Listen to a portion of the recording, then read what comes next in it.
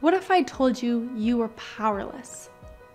That at the end of the day, if everything's up to you, then every day would end in absolute frustration. You'd probably say that's pretty depressing. But if you're honest, you'd also probably disagree. Don't we have power? Doesn't our culture always preach that we have control over our own lives? Or that gaining or discovering our power is the height of success?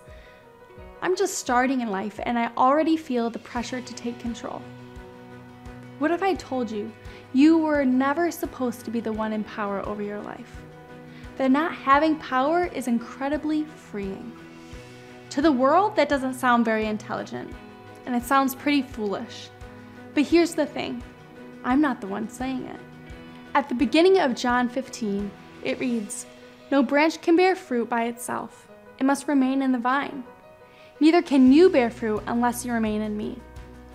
And do you know who said it? Jesus. Yes, you can get a job, buy a house and a car, and be successful.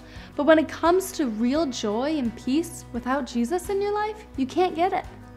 Just like a branch trying to produce fruit without the vine.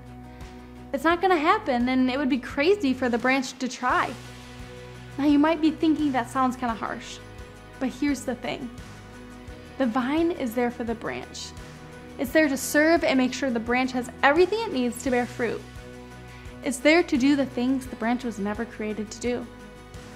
So in your life, where are you trying to do all things by yourself? Where in your life are you always tired because it's up to you? Don't you want to give that up? Wouldn't you rather be where you were always supposed to be?